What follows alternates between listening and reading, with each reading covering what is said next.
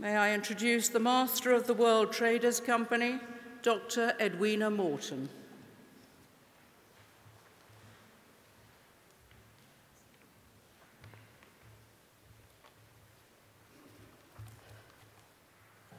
Wardens, Sir David, my lords, Governor, Alderman, Sheriff, Chief Commoner, ladies and gentlemen. Welcome everyone to the World Traders Annual Tacitus Lecture. I have the pleasure of being the first Master World Trader to be able to stand here and say not only welcome to the audience in the Guildhall, but also welcome world. This year's lecture is being live streamed, so a particularly warm welcome to any fellow world traders who may be tuning in from around the globe, from New York to New Zealand. For those unfamiliar with the City of London's livery companies, we are the successors to the ancient guilds that were formed to uphold the integrity and standards of their different professions. We all aim to do that still, but these days we are mostly educational and charitable organizations. World traders use the funds we raise, along with the time and talents of our members, to support mostly young people in developing the skills they will need to deal with the outside world. We do not take positions on matters of policy, but we do provide a platform to explore the issues involved in international exchange in all its variety. This annual lecture is merely the grandest of those platforms. But not all is serious reflection in the livery. The World Traders Company motto is commerce and honest friendship with all, a phrase taken from the inaugural address of President Thomas Jefferson. And friendship is key to how we operate. World Traders are the only livery company to hold a Guinness World Record. It was for the most nationalities in a simultaneous popular music sing-along. And since you ask, the answer is 84. A happy thought for those who enjoy a little karaoke themselves, including our speaker this evening. But here I trespass on others' turf. It is now my pleasure to invite the Lord Mayor Locum Tenens, Alderman Sir David Wootton, to introduce our distinguished speaker. Sir David was Lord Mayor of the City of London in 2012, the year of the also very friendly London Olympics. Sir David.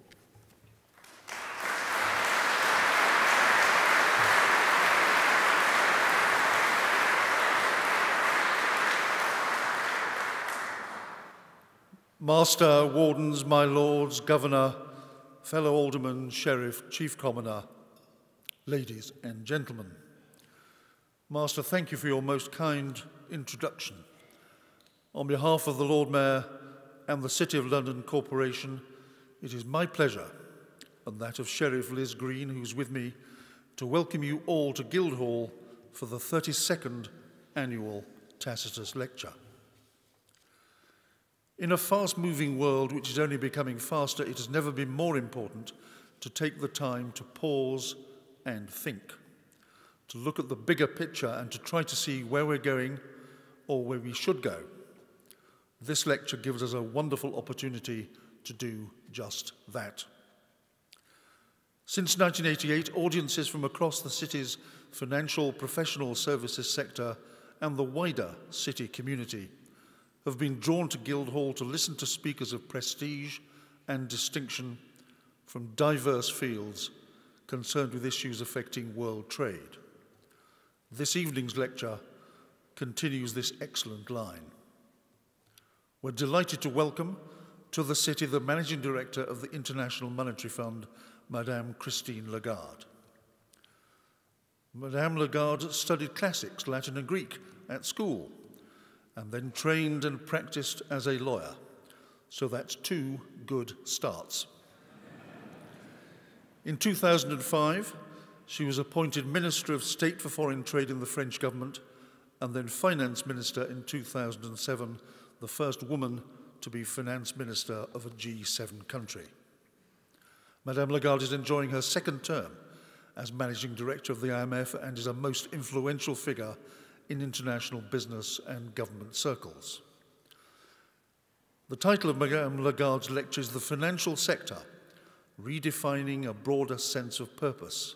There is no better place to address such an issue than here in the City of London, the world's largest financial centre and the birthplace of modern financial services. Just as the Industrial Revolution transformed the way financial services operated in the 18th century, the digital revolution is having a similar effect today. As correspondence which once took days now takes seconds, and contracts which once took months now take minutes, businesses worldwide are becoming more efficient, accurate, and prosperous. However, just like the Industrial Revolution, today's digital revolution is also having major social effects. As the rate of technological advancement outstrips that of social and educational reform, more and more people are lacking in the skills needed to succeed in the new digital age. This is putting new demands on business across all sectors. Not only to play a more active role in the education and training of their future workforce, but also that of their clients, ensuring that everyone across diverse social communities has the skills to access the services of the digital era. This new social role in education and training is just one way that the digital revolution is beginning to transform the purpose of business and financial services beyond that of profit-making. In today's lecture, we will hear more of how financial services should redefine its role to serve the modern society of the 21st century. Thank you to the worshipful company of world traders, and in particular its excellent master, Dr. Edwina Morton, for organizing this insightful lecture each year, a major contribution to the life of the city. And thank you to Mme Lagarde for talking to us in the city this evening. We are honored and delighted that you are here and are all very much looking forward to your lecture. Thank you. Madame Lagarde.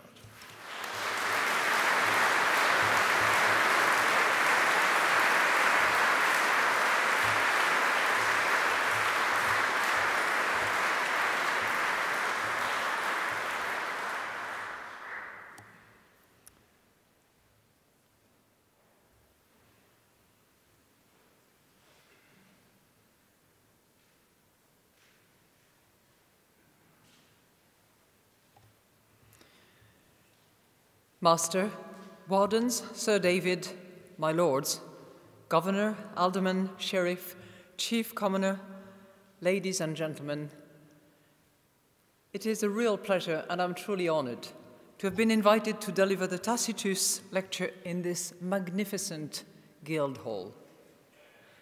I'm also very fortunate tonight to be among friends, including some former colleagues who know that I have a weakness for stories. So let me start with a Hollywood story. As you may know, Disney Studios were recently faced with the challenge of creating a sequel to the original Mary Poppins movie. That movie has delighted all of you, and possibly your children, for more than half a century.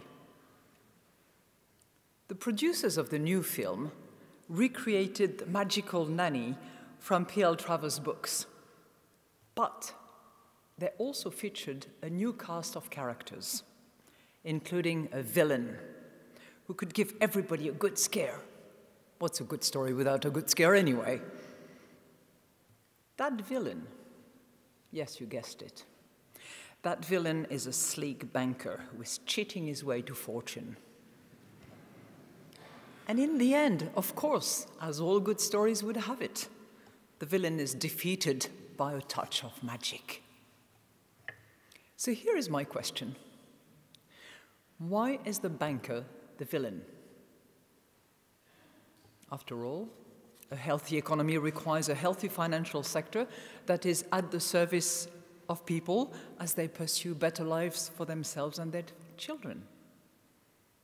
You might call it everyday's magic of finance, helping families buy a home, save for retirement, helping business access to capital, to support growth and employment, helping ordinary people manage risks and prepare for a rainy day. And that is what most financial professionals actually do on a day-to-day basis with dedication and a sense of pride. And yet, despite these good aspects, the caricature of the bad banker has resonated with audiences since the dawn of civilization. And its latest version, seen by millions of children around the world, is telling us something about the deeply felt sense of unease about the role of finance in today's world. It does not take history, sociology, or religion, let alone magic, to trace most of this most recent frustration back to the global financial crisis, which has left painful economic and psychological scars on millions of people. We know also that many people are angry about the steady drip, drip, drip of financial scandals and misconduct that have occurred all over the world. And indeed, financial globalization has been one of the key drivers of what Theodore Roosevelt called the swollen fortunes of the few, what would be today this new gilded age with high economic inequality and low social mobility. On Wall Street, for example, overall compensation levels have been reaching record highs yet again, and there is a similar trend of moving back to pre-crisis pay levels in other financial centers as well. No wonder that growing concerns about finance can be heard across the political spectrum, and not just about the issues of the day, but about the fundamental purpose of the industry. In too many cases, the financial sector has strayed from its original noble purpose, and too often it has worked first for itself, and second, to serve people and the economy at large. And surely, there must be a better way forward, which brings me to the theme that I would like to discuss tonight. I believe that we can build a better financial sector, one that is safer, more sustainable, and ethically sound. A financial industry with a broader sense of purpose. And that goal is not just morally just, but it is economically right. Why? Because a better financial sector is more important than ever to help deliver what, in our 21st century, we badly need in many corners of the world. Higher employment, greener growth, and good living standards for all.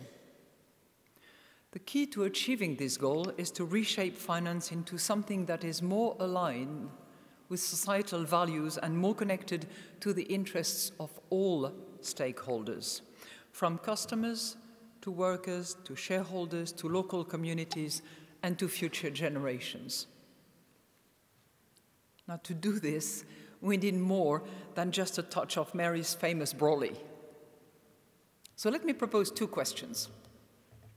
First, how can we make the financial system safer to encourage the good and not the bad side of finance? And second, how can the financial sector support long-term growth that is more sustainable and more inclusive? I will try to address these two questions. First, how can we make the system safer? Let me begin with a simple observation. If finance is to become safer and more trustworthy, it will need to harness good innovation, better regulation, and a broader sense of responsibility. So let me start with the good innovation first. Students of history will tell us that these issues have resonated through the ages. For one, it is remarkable just how much influence financial innovation has had on human progress. Think of its instrumental role in the development of writing, of mathematics, of accounting, and probability theory. Consider Chinese paper money introduced in the 9th century, or the 13th century Venetian who eagerly bought prestiti, the first true government bonds. And think of how we can draw the line between the first stock exchanges in Antwerp and Amsterdam to, of course, the London Stock Exchange, and to our modern investment apps that put the global financial markets at our fingertips. At the same time, history tells us about unsustainable credit booms and speculative bubbles that were driven by bright financial ideas that didn't turn out to be so good. In ancient Rome, in the year 33 before Christ, land prices crashed after noble families took out loans to bet on ever-rising land prices. Ultimately, the government of Emperor Tiberius bailed out the investors by extending 3-year interest-free budgetary loans. Sounds familiar. Sure it was in Rome? And how do we know this? Well, Tacitus himself briefly described this financial crisis in his final works. But this is only one of many examples. In the 17th century tulip mania, it was a new market for future contracts. In the 18th century South Sea bubble, it was the promise of mythical new land. In the 19th and 20th century, it was often new technology, from the railway mania to the dot-com bubble. And of course, in the run-up to the global financial crisis, it was financial engineering that helped drive a frenzy of reckless risk-taking. So when Lehman Brothers collapsed, policymakers were facing what I once referred to as a holy cow moment. The most striking thing for all of us back then, and some of you in the room were highly involved in all that, was actually the incredible fragility of so many advanced economy banks. At their very core, these firms had been weakened by inadequate equity capital, flawed business models, and the blindness of powerful men. A toxic combination that left taxpayers on the hook for massive bank bailouts. Fast forward to the present, and the real question is whether the financial system is safer today. And our short answer, my short answer is, it is safer, but it is not yet safe enough. And there are many of us here who are working hard to make it safe enough. So let me move to better regulation. Over the past decade, countries have worked together to reform the global financial regulations to help rebuild trust and restore financial health. This ambitious effort, in which the IMF, the Financial Stability Board, thank you, Mark, the G20 and many others have been involved, has made a substantial difference. Banks have much higher capital and liquidity positions. Big banks are facing tighter regulation and their leverage is lower. Winding down failing banks has become much easier in all major jurisdictions and in many emerging economies. And a big chunk of the derivative market has become significantly more transparent. This is all very good, but it is not good enough. We need further efforts to address the potential dangers of too big to fail as banks become even bigger and more complex. In the United States, for instance, the 5 top banks now hold about 45% of total banking assets, compared with just about 40% in 2007. Meanwhile, leading economists and industry experts have been calling for further increases in equity funding beyond the current capital requirements to ensure that banks can withstand a potential storm. This is a call that New Zealand has just recently heard, by the way.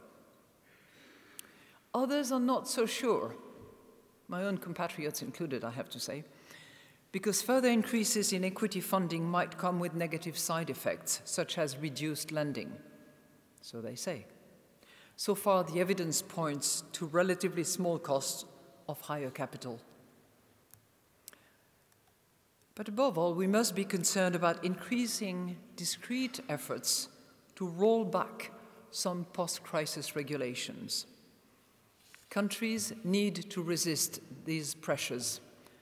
And indeed, they need to push on because more work and political will are required to fully implement the existing reforms. And as policymakers are still internalizing the lessons from the last crisis, they need to be vigilant about the new risks. For example, we at the IMF have estimated that cyber attacks could potentially lead to net income losses in the global banking system alone of up to $300 billion. Or think of a sharp adjustment in asset prices that could affect the fast-growing shadow banking sector. That part of the financial world comes with many regulatory blind spots that should be addressed. For instance, we believe that countries need to regulate underwriting standards in high-risk debt markets, including leverage loans. Now, of course, making finance safer is not just going to be about innovation and better regulation. It is also going to be about a broader sense of individual and collective responsibility. Responsible behavior has a lot to do with incentives, especially monetary incentives. And there is no question that remuneration policies in the banking sector were driving reckless risk-taking before the financial crisis. As one analyst from this country who writes in an orange pinky paper put it, he was going to be here tonight, but he had to give a lecture himself. Employ as little equity as one can, promise a high return on equity, link bonuses to the achievement of this return target in the short term, and ensure that as few as possible of these rewards are clawed back in the event of catastrophe. We know how that story ended. And we know that there is a widely shared perception that those who caused the crisis did not face the consequences, while ordinary people paid a heavy price. And many people actually saw this as the ultimate breach of public trust. So what has changed since then? Well, for one, post-crisis reforms have significantly moved the needle by better aligning individual pay with the health of the firm. If you are a senior banker here in the City of London, 40 to 60% of your variable remuneration is going to be deferred over anywhere between 3 and 7 years. And it can be reduced, cancelled, or clawed back in case of poor performance and misconduct. In other words, bankers have more skin in the game. In the UK, senior bankers and traders also have to comply with the so-called senior manager and certification regime, which has increased accountability and is helping firms to set a better tone at the top. And here I would like to commend one of my former IMF colleagues and friends, Minouche Shafik, who in her role as Deputy Governor of the Bank of England under the leadership of Governor Carney, did so much to promote codes of conduct for financial markets.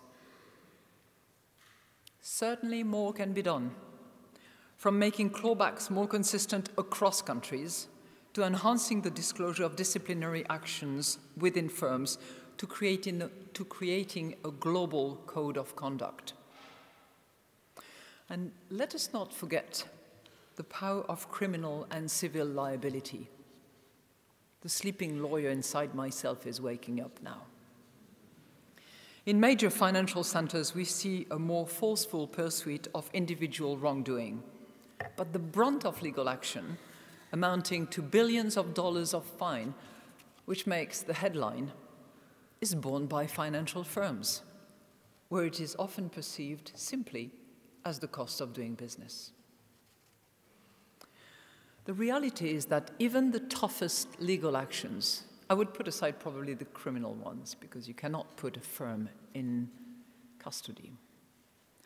But even the toughest legal sanctions and the smartest compensation and governance rules cannot be substitutes for a strong individual responsibility that is grounded in values and ethics. For it is not just the tone at the top, but the response from the bottom that creates a better and more trusted corporate culture. That is why the financial industry needs what I call an ethics upgrade. Now, what do I mean?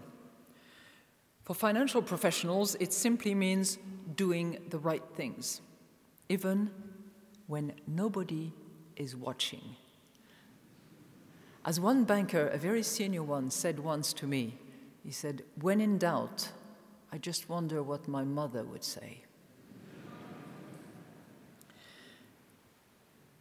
It sounds so simple, and yet it is perhaps the hardest thing to do. We all know that the word credit comes from the Latin root credere, which is trust, which is belief, which is the lifeblood of the financial system.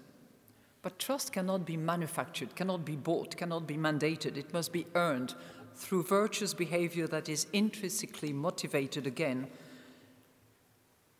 done or not done, even when nobody is watching. And here one could draw inspiration from Aristotle, who argued that we are all driven by a sense of purpose.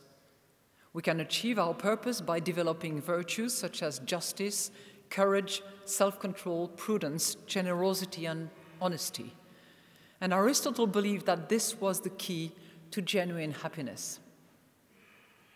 That spirit can also help achieve a purposeful banking career and a safer and more trusted financial system. But this is not the whole story. Aristotle also believed that individual purpose must always be linked to social purpose, to the common good, which is not tantamount to what a former president of the Fed assumed was right and was not, which was that the addition of the individual purposes would actually equal common good. So this applies to all aspects of our life, including corporations and financial firms. The goal of a corporation cannot be just about its narrow financial interest. It must also encompass a broader sense of responsibility, common responsibility. And it is not surprising, therefore, to see growing debates about the nature of modern corporations and the concept of maximizing shareholders' value. As the British economist Colin Meyer put it, for nearly all of its 2,000-year history, the corporation has combined a public purpose with its commercial activities. It is only over the last 60 years that the idea that profit is the only purpose of business has emerged.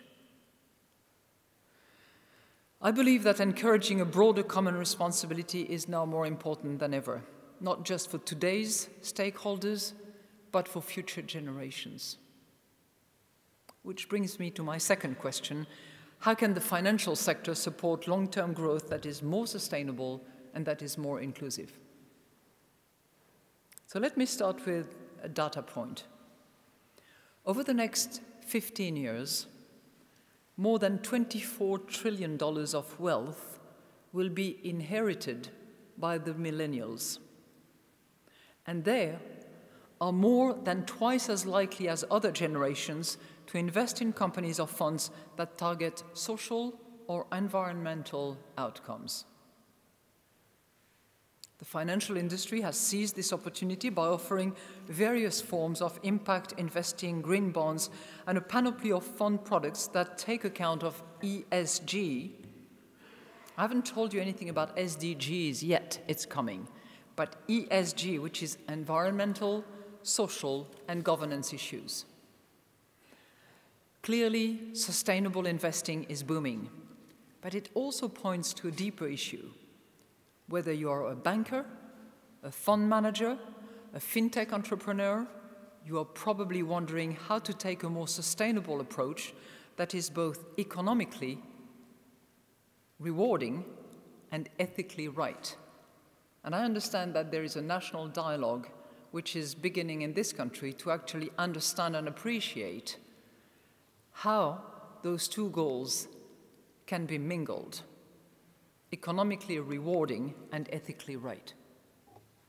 And I believe that this offers a huge opportunity to redefine the magic of finance to pursue a broader sense of purpose. I know for a fact, because I've discussed that with many of them, that there are equity fund managers who do not believe a word of that and who will pay polite lip service to the principle of this ethically right aspect. I support the idea that they might be proven wrong.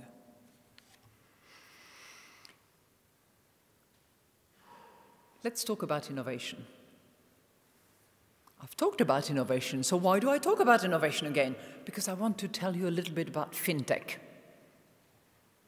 The immediate priority should be to foster cutting-edge financial technology. You've heard that before.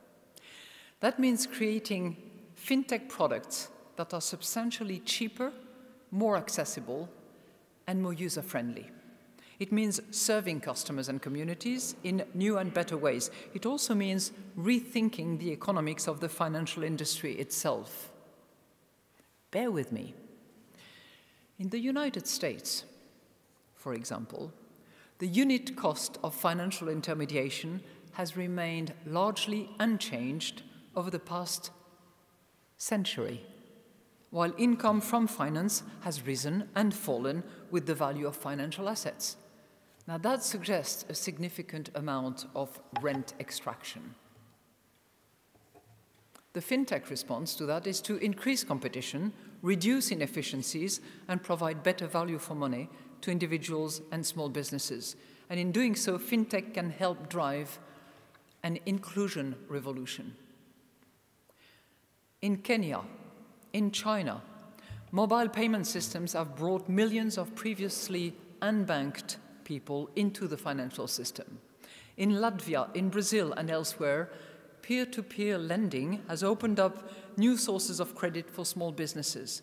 And around the world, blockchain enables faster and cheaper transactions, from trading securities to sending money to relative abroad.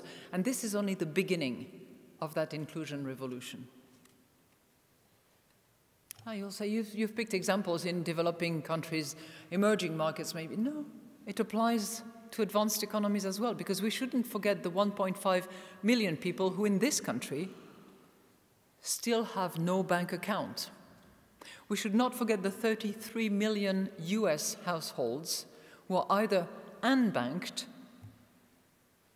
that's a terrible word actually, it's like deplane, let's say underbanked or do not have a bank account. And obviously those numbers are much larger in emerging and developing countries. So there is a huge opportunity to boost financial inclusion, which, as we know, leads to stronger growth and higher employment. And this in turn requires vibrant digital ecosystems such as London, which is home to the biggest cluster of fintech startups in Europe. Now, that won't go away, whatever the outcome of what is not talked about tonight. But fintech will not do it alone. We also need better regulation and smarter supervision to ensure that fresh sources of credit do not encourage people to overborrow and that personal data is protected against prying eyes and criminals. In other words, banking-type fintech services should be subject to banking regulations, especially when it comes to consumer protection. For new firms, this means working with regulators to unlock the immense potential of fintech while managing the risks. This is the goal of what we have called the Bali Fintech Agenda that was launched by the IMF and the World Bank last October. It provides the key principles, including on promoting competition and consumer choices and fighting money laundering or the financing of terrorism. And that Bali Agenda can actually help guide their endeavor and our joint endeavor in the period ahead. And together with a few enlightened, we are going to pursue that agenda. Now, you would probably be fairly disappointed with me if tonight, as I'm talking about this inclusion revolution, I was not going to go a little bit beyond fintech. Because it also encompasses the need for more diverse leadership in finance.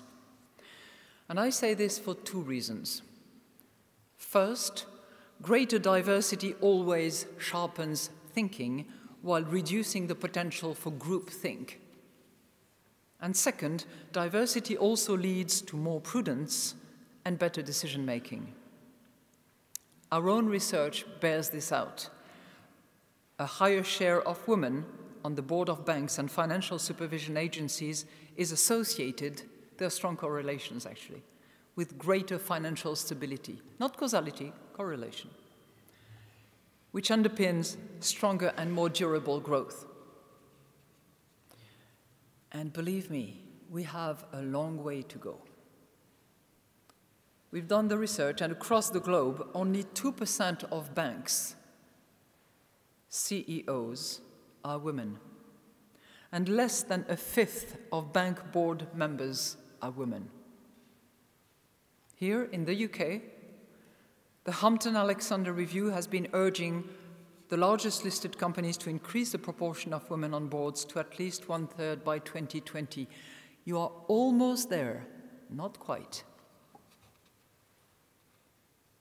Would quotas make a difference? My answer is yes, as long as they're properly designed and implemented. And a good example is that, for those in doubt, is Norway, where over 5 years, mandatory quotas supported a 4-fold increase in the proportion of women on corporate boards. And clearly, more female leadership is critical, and not just at the top, but as consumer of financial services. Women all over the world are making their voices increasingly heard when it comes to investing their own money. For example, recent surveys show that women are far more likely to engage in sustainable investing than men. And they're driving demand for new products, such as funds targeting gender equality in corporations. That spirit is beautifully captured by the fearless girl statue on Wall Street, which brings me to my final point. I believe that fearless action and fresh ideas are needed more than ever to invest for the global common good. Think about it. Trillions of dollars in private sector investments will need to be mobilized to tackle climate change and to achieve the SDGs, the Sustainable Development Goals, which are aimed at eliminating poverty by 2030, and more than this, making the planet just a better place for our children and their children. These goals, endorsed by the global community, almost, constitute a daunting challenge. But they are also a huge opportunity, especially in the financial sector. Only a few years ago, the financial industry perceived climate risk as a distant threat. Governor Mark Carney famously called it the tragedy of the horizon. But that time horizon has since shifted much closer to the present. We are in February, and daffodils are blooming all over the place. Call it normal. Major hurricanes in the Caribbean, wildfires in California, severe floodings in part of the UK. These are just a few but powerful reminders of an economic threat that is already affecting the livelihoods of too many individuals and communities. And there are now growing economic debates over the likely effects of climate change on productivity, on incomes, on financial stability, even on monetary policy, not to mention migration pressures. So what does it mean for the financial sector? It means shifting to a more sustainable form of finance that is grounded in better risk management and longer-term thinking. It also means mobilizing more finance for investment opportunities in people and infrastructure. For example, the IMF recently estimated that the additional spending needed for low-income countries, it's only about 49 of them, to achieve the Sustainable Development Goals in only a few sectors like health, education, and low-carbon infrastructure. So that's only 3 of the 17 principles included in the SDGs. Those 3 would cost about $250 billion per year in 2030. 520 billion. And that gap can only be filled through a combination of public and private resources, from bank lending to project finance to so-called blended finance, which brings together grants, concessional financing, and commercial funding. And nobody is excluding anybody else. It's really for public and private investment to complement each other, not substitute. They must go hand in hand to create the right conditions for investment. And that includes sound economic policies, strong legal frameworks, good governance, and zero tolerance for corruption, whether in the public or in the private sector, paying or receiving. And the Sustainable Development Goals are not just about the developing economies. They're designed to promote global growth that is stronger, fairer, and environmentally friendly. If the Sustainable Development Goals are to deliver on that promise, we will also need to harness the momentum of the sustainable investing sector, which already accounts for $23 trillion, or 26% of global assets under management. How might that be done? Fund managers could, for example, launch new investment products that encourage corporations to align their business models with that of the Sustainable Development Goals. They could also work with policymakers to create global standards for sustainability accounting and reporting. This would boost transparency and strengthen the credibility of sustainable investment we need to measure and account for.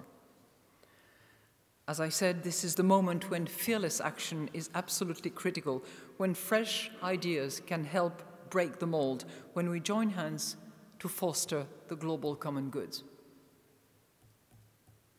So let me, by way of conclusion, return to Mary Poppins. Remember the scene where the good banker teaches his children a lesson about purpose. And he argues that they should follow in his footsteps. And he sings the following lines. Now, karaoke, yes, but I don't have the music, so I will not sing tonight. A British bank is run with precision. A British home requires nothing less. Tradition, discipline, and rules must be the tools. Without them, disorder, chaos, moral disintegration. In short, you have a ghastly mess.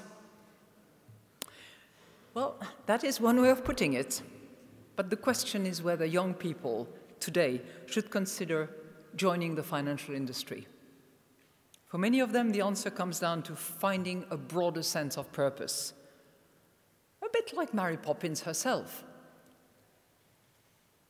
The genius of her character is that she's not serving herself first, she's serving others with dignity, with a kind heart, with honesty, and with a wicked sense of humor.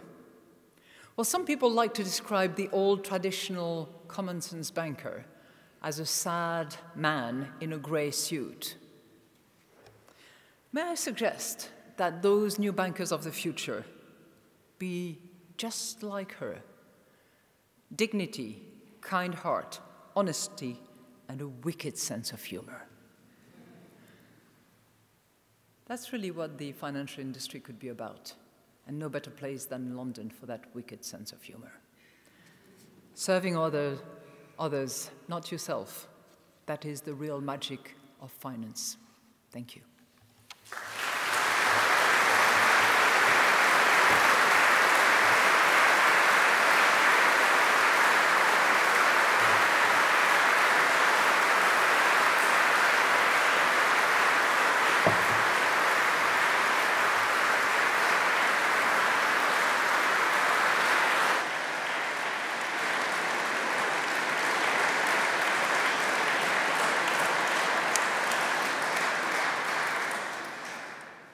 I think I can speak for everybody in the room saying after that there's only one word: supercalifragilisticexpialidocious. We now move on to the Q&A.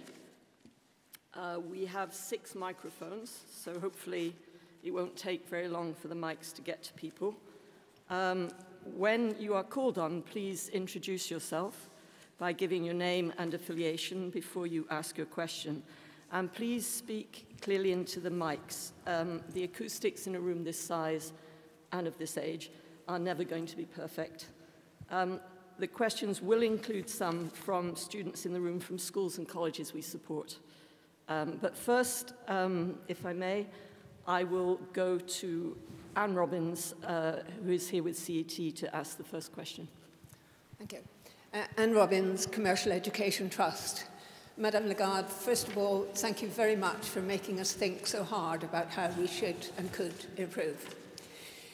My question is, how can UK educators, employers and policymakers help prepare those very young people that you talked about at the end to take up roles in an improved financial sector, so that the UK financial sector does actually take its rightful and highly functional place in the global economy?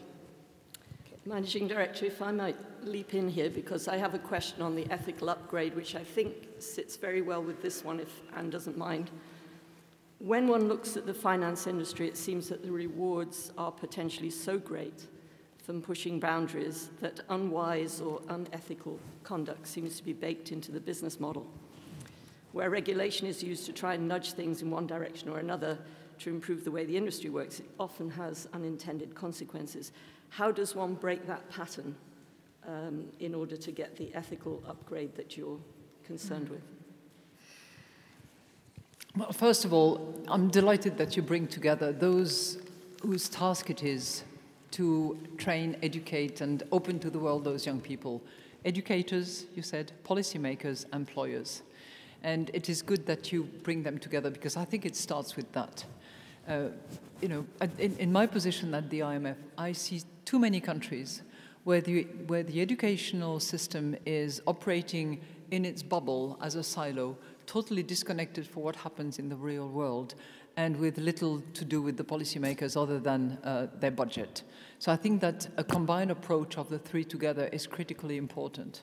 Because we know, and you know, we're not the ultimate experts on education, but we know that probably about 2/3 of the children who are born in this decade will have jobs that do not exist today. So it requires the three to come together and to constantly iterate amongst themselves without any preconceived agenda or turf about whose prerogative it is to set what, in order to prepare the children of today to the jobs of tomorrow. It's a very difficult task, and it's one which is vitally important. I would submit that, and again, this is more what we are seeing in some countries or what some experts are telling us, but I would submit that it's not so much about training some of those young people for a task, but it's about training their brain and their capacity to adjust and to learn more skills. It's about really using the right and the left side of their brain in equal proportion. It's not just about learning sciences. It's not just about learning how to code, which I've heard in so many places, which is partly misplaced, because if it's only that, then it's probably not going to be that useful in 20 years' time. I would add, and that's also to address your part of the question, that although for a period of time, about 15 years ago, business schools had included in their curriculum it was the post-Enron time. So there was some ethics classes and courses included in the curriculum of those going to business schools in particular. That has a little bit faded by the side, and I'm so pleased that so many sensible people are now looking at these issues of ethics, of values, of fight against corruption, and some of them are actually leaving their jobs at the IMF to go and teach. I'm speaking here about one of my former dearest colleague, who was the General Counsel of the IMF, who decided to stop what he was doing at the IMF to actually go and teach these issues and specialize on ethics and how we can communicate ethics and how we can train in ethics so that when nobody is watching, it's the right decision that is made. So I really believe that ethics must have its full space in those training sessions, in those curriculum, in those classes, and it must be taught at the highest level by the most engaged people. We're now going to go, excuse me, to a question from Maddie Griffiths from Totteridge Academy. It's one of the schools we have links with. Maddie, would you identify yourself to whoever's holding the microphone? Maddie Griffiths from the Totteridge Academy.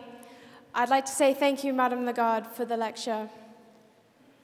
Where are you? Over here.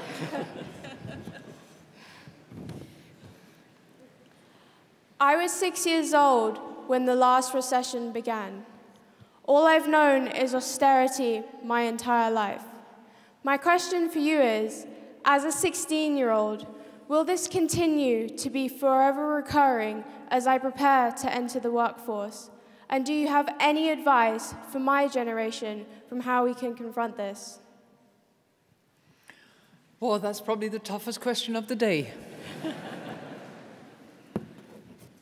You know, I sincerely hope not. In other words, I sincerely hope that your life is not going to be rhymed by principles of austerity and restrictions, although I do believe that the principles of discipline and measures will continue to apply, because I think that that is also a precondition for you know, our economies and our societies to prosper, to be sustainable, and to be just. But I would hope that having gone through those 10 years of curing some of the dysfunctionment of the system, I would hope that your economy, our economies, and our global economy will be able to grow in a more sustainable way, in a fairer way as well, and that we will take the right policies to actually address what I regard as one of the biggest threats on an horizon that, as I said earlier, is getting closer to us, which is that of the risk associated with climate change. It's not the only one, and there are clearly risks associated with excessive inequality as well that need to be addressed. And if I'm to believe the surveys that we conduct or that we have conducted around the world to understand what young people worry about, what we hear from them, it's, you know, more than jobs, more than equality. What they are really concerned about is the issue of corruption. So I would suggest that you yourself decide for yourself. It's not for me to tell you, because it's going to be your future, much more so than mine, but you decide for yourself on the basis of actual facts, of actual figures, of analytical work that you will be able to assess in terms of validity and credibility, that you decide for yourself what is worth fighting for and engaging in society, so that you have that society which does not rhyme only with austerity. Patrick Young. But although it's for you to decide, I'll be here to help. Patrick Young, I'm a fintech entrepreneur, Blockchain Malta and Exchange Invest. Mme Lagarde, while the World Traders Company has done much to promote female inclusion, as our Master's presence readily attests, I'm curious, how can individual world traders improve the inclusion of women throughout the global economy? Multiple ways. I would, again, go back to what I was just saying. Facts, figures, analytical work should, you know, drive us in that direction. I would say that it starts with eradicating the legal impediments to equality of treatment, to equality of wages, to proper participation of all in the labor market and in the economy. And it's very surprising to see, you know, that 80% of, we have a membership of 189 countries. 80% of those countries have in their constitution or in their legal system provisions that discriminate against women, that make it harder for them to inherit, to have collaterals, to have access to finance, to be able to get a job without permission, and so on and so forth. So I would say that it starts with that, but it's not going to be enough. It's going to require the endorsement of both men and women to make sure that those choices are available, and it will require cultural changes that need to be constantly reinforced. It happens, you know. Often I'm asked, you know, do you see changes? And yes, there are changes.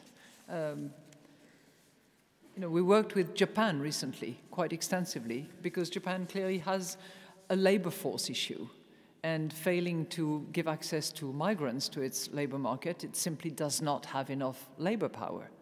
So it came across that actually there was fantastic labor force available in the Japanese society that looked Japanese, that talked Japanese, but that were women. So Prime Minister Abe, bless his cotton socks, if I may say, decided that it was worth investing, that better childcare centers were in order, and that he had to ask his very traditional world traders organizations and other guilds in Japan to actually do exactly that, include women and make sure that those endless meetings do not take place or do not begin at 6 p.m. in the evening. I'm saying that because it goes down to very practical details. To give you an example, I know this is becoming trivial, but I apologize in advance. But we see that in our programs. If you want to help certain women access the labor market, you need to have good transportation where they are not at risk. So having a budget item that says transportation that is safe is going to be critical. We have, excuse me, time for probably one more question, so I'm going to go back to one of our schools. And Daniel, and I hope I'm pronouncing your surname correctly, Benedica, from the London Academy of Excellence. Would you identify yourself and ask your question? Hello, my name's Daniel. I'm from the London Academy of Excellence.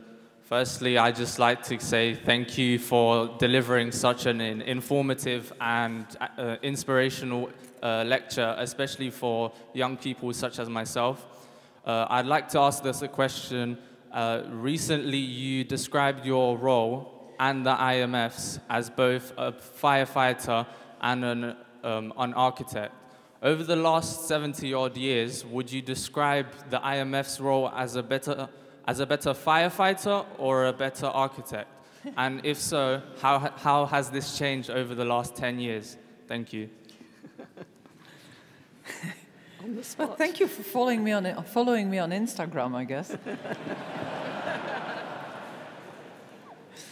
You know, it has really changed over the course of time, and there have been periods where the IMF was a pure firefighter. You know, in times of really broad crisis, and I'm thinking, you know, clearly of the great financial crisis. I don't know why we call it great, actually. The financial crisis that kept many of us busy in from 2007 onto post the European sovereign debt crisis. I think we were operating as firefighters at the time. I remember some of our colleagues saying that some of us needed a big bazooka. I was thinking of a big hose rather than bazooka sometimes. But clearly we were operating as firefighters at the time. Equally, when we were called upon to help after the Iron Curtain fell, and where many of the former Soviet Union's peripheral countries decided to change their model to operate differently, to go for different values, then we really intervened as architects. And from monetary policy to debt management to public finance management, we had to help them invent new systems. And in so doing, we also modified often the way in which we were designing and operating to serve them. So I would say that it depends on the periods, it depends on the economic circumstances, and hopefully as we act as firefighters, we have in the back of our mind our architect tools and skills in order to better prepare for the after fire. So that's the end of the Q&A. I apologize to the couple of hands that have gone up, but we are running out of time. If you just allow me to get to the podium to offer a vote of thanks.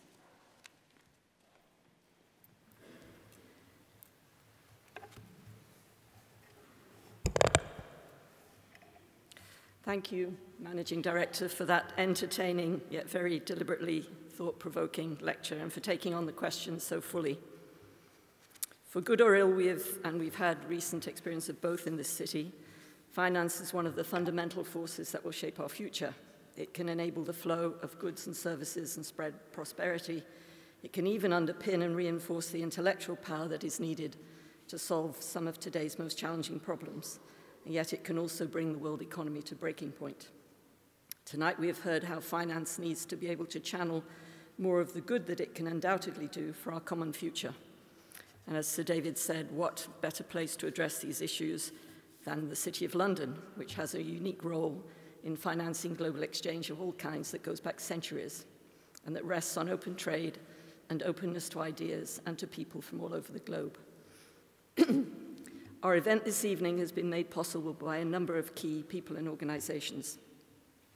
World Traders would particularly like to thank HSBC, not only for their support of this evening's event, including the live streaming, but most especially for their otherwise unsung background help and advice over many months as we brought the whole event together. We are also grateful to our other sponsors, to Wendy Drew, whose late husband Peter was the founder of the World Traders as a guild and later as a livery company, to Bloomberg and to Aon. For some years now, we've also had the firm backing of the Commercial Education Trust for this lecture, and we thank them most warmly for their support. A short report they have just issued entitled Future-Proofing the Next Generation will be freely available in the reception. We will be shortly moving to the old library for that reception, but in order to allow this number of people to get as quickly as possible to a refreshing drink, the mic holders will now magically transform themselves, Mary Poppins style, into ushers. After the speaker and the principal guests have left, we will be emptying the hall from the front and from the rear. Please wait until you're asked to move and then move as quickly as possible to whichever exit is indicated. World Traders will be on hand to guide you. If you would like to find out more about us, there is information in your lecture brochure. Please feel free also to buttonhole any of my colleagues, especially those supporting the green badges of our membership committee. But before we all leave this splendid hall, please join me once again in thanking our speaker, Christine Lagarde, Managing Director of the IMF, for delivering the 32nd Tacitus Lecture this evening.